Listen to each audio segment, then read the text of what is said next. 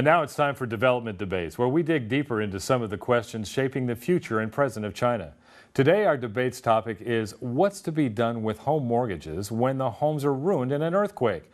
In the morning of April 20th, 2013, an earthquake whose magnitude was up to 7 hit Lushan and Ya'an in Sichuan province of China.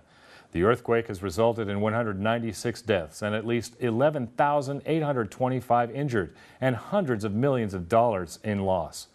In the past 2 weeks, disaster rehabilitation work has been in progress. Residents gradually recover from the shock and start to think about practical issues as potential problems begin to emerge. Infrastructure construction suffered great losses.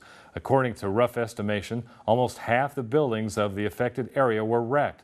Loss of home loans involved in this disaster were approximately $175 million.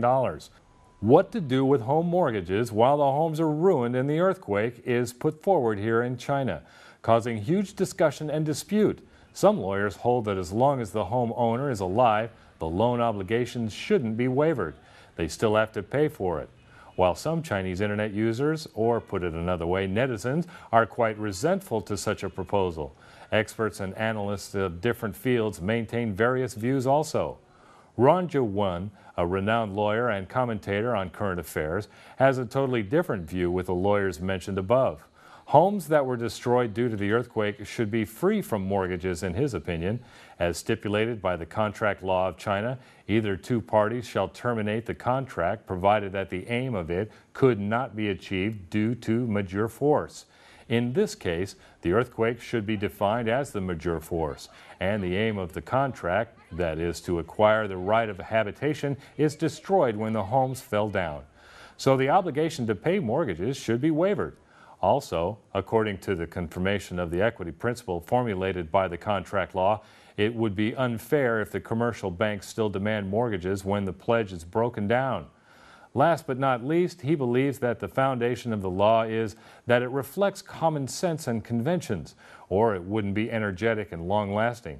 It's only human that earthquake victims be free of loan obligations after they have lost so much in the disaster.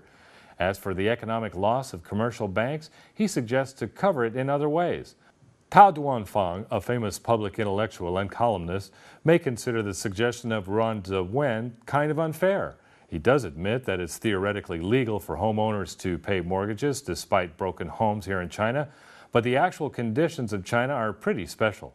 Although home prices of the disaster-affected area is not that high compared to other Chinese cities, correspondingly, the income level of local residents is also low. Now their homes might be ruined, let alone their families. He doesn't think the opinion that the home mortgage should be exempted by administrative means as a responsible one. Though it's well-intentioned, it's easy for those frauds to take advantage and be unfair to commercial banks. Tao Duanfang suggests that rehabilitation funds should be set up to support victims in need, simply saying the government pays the mortgage for these homeowners. In this way, earthquake victims get assistance and commercial banks wouldn't suffer that much economic loss too. In the long run, commercial insurance would be the best method to cope with the sudden disaster. On the other hand, law construction is in urgent need in China concerning earthquake prevention and disaster reduction.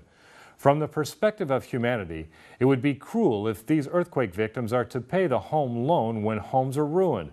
But whether the commercial bank or the government is responsible for such loss is hard to decide. Relevant law is badly in need.